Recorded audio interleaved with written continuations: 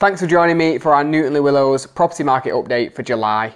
Now, over the last 4 weeks, we saw 38 homes added to the market, a slight increase from 30, which we saw the month prior to that, and 14 homes have sold within the first 4 weeks of marketing, which is exactly the same as last month, which for me shows a stable Newton-le-Willows property market at the minute.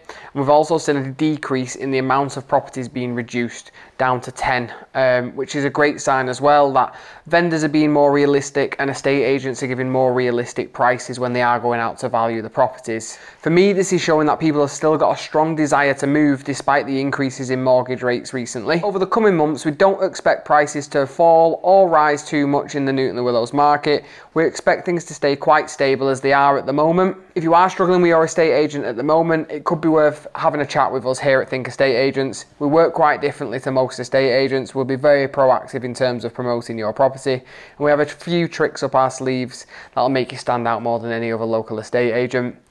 Also, if you are thinking of buying, make sure you sign up to our Heads Up property alerts. It gives you the heads up on new houses coming to the market a week before they hit the major portals like Rightmove. You can sign up just for specific streets if you want to live in one location.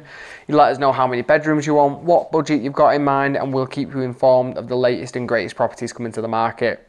If you need any more information about the Newton-le-Willows property market, get in touch with us here at the Newton office. It's 01925 290 290. And as your local property experts, we'll keep you up to date with all things Newton-le-Willows. Cheers.